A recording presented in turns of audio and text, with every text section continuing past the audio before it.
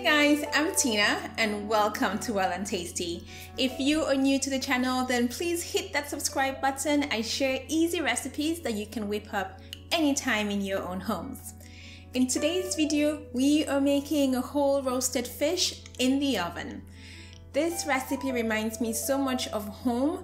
Growing up in Cameroon, we have food all over the street. Like, you can buy whatever you want to eat in the street, cooked for you, and it's just a beautiful experience.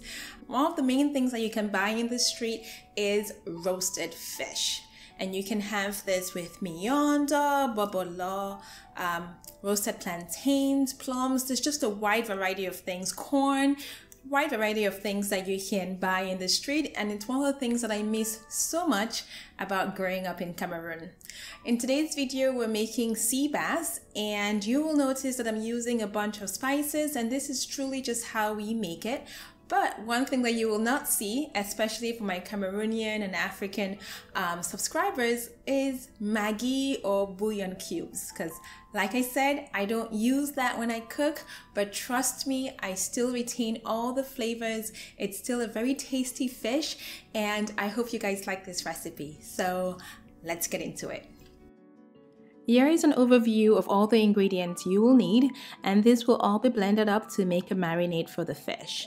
But first, let's prep our fish. So I'm working with 2 pieces of sea bass and making slits on both sides of the fish. Try not to slice through to the bone. Then the next step is my tip for really moist fish.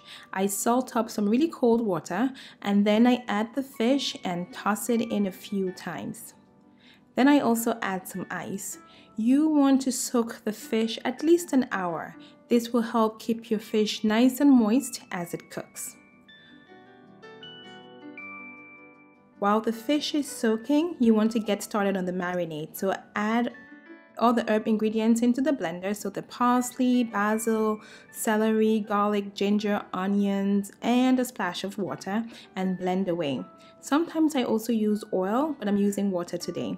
Once all of it is blended, then you just pour your blend into a container and add some smoked paprika, a little bit of curry powder, some salt, and some crushed white pepper. You can also add a few dashes of some fish sauce, which is what I use instead of Maggi. Mix everything well to combine, and then I also just add a little bit of oil and stir it up. After at least an hour of soaking, remove the fish and pat it dry so that this helps the fish crust better and develop good color. And then you're just going to baste the fish all over with your blended marinade.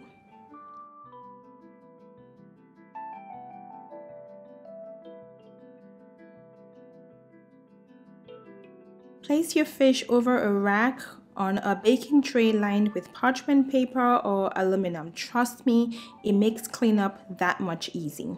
Having the fish raised this way eliminates the need for rotating your fish, and if your oven has that convection mode, then you want to use it at this time. I go in every 10 minutes and baste the fish with my marinade and cook for about 20 to 30 minutes. This might seem like a really long time, but the fish comes off perfectly moist thanks to all that soaking we did before.